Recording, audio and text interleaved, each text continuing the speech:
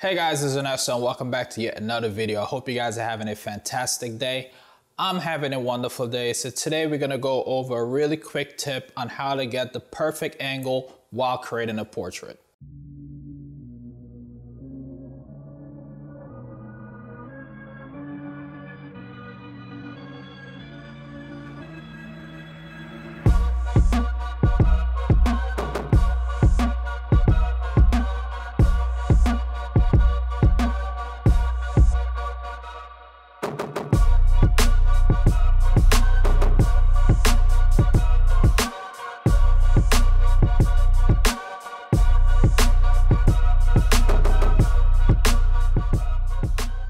Welcome back. So, truth be told, there is no perfect angle.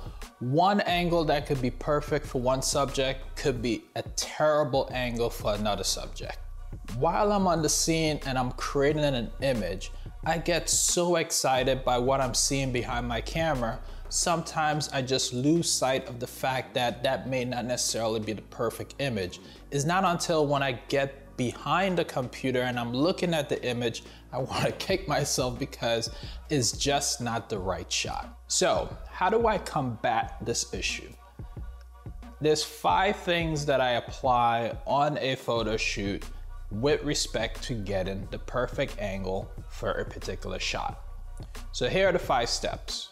Number 1, I get a straight on shot of every subject that I photograph. Now, for the most part, this works on most subjects, but there are certain subjects that this doesn't work on, and sometimes you don't notice this when you're creating the portrait. So for example, if someone have a crooked nose, you may not necessarily notice that when you're talking to them on the scene, but when you come back and you're looking at that image on your computer, you will definitely notice it. But for the most part, getting a straight on shot of your subject works perfectly.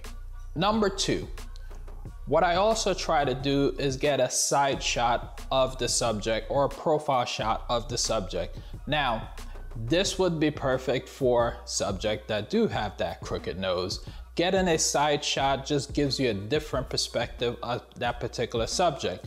But it also could have another impact. If that person have a very pronounced nose, you would definitely notice it in a profile shot. So having a straight on shot and a side shot definitely gives you 2 angles that you could use depending on whatever the situation is with respect to the person's face.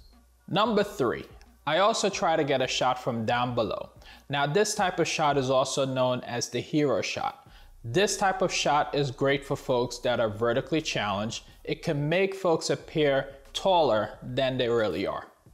Number 4, I also try to get a shot from above.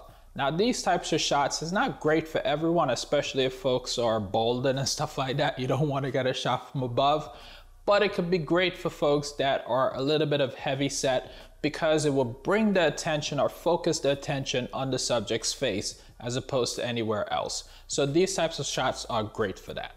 Number 5, changing my focal length. Now this is a great option to use, especially like if you have like a 70-200 lens, you could easily change your focal length utilizing one lens. It allows you to get tight, middle, wide shots. This is a great lens for that. Having a variety of images to choose from really allows me to zero in and choose the perfect angle. While I was in New York, I was able to utilize these same exact techniques that really help to shape and guide me while I was there to create the portraits that you're about to see on the screen. I got some shots from above, I got some shots from below, I got some straight on shots. I really got a variety of shots from this session that I was able to come back in post and choose the ones that would work for me. So now we're gonna jump straight into this photo shoot from New York. I hope you guys enjoyed. If you do, please go ahead and give it a big thumbs up. Put some comments down below, let me know what you think.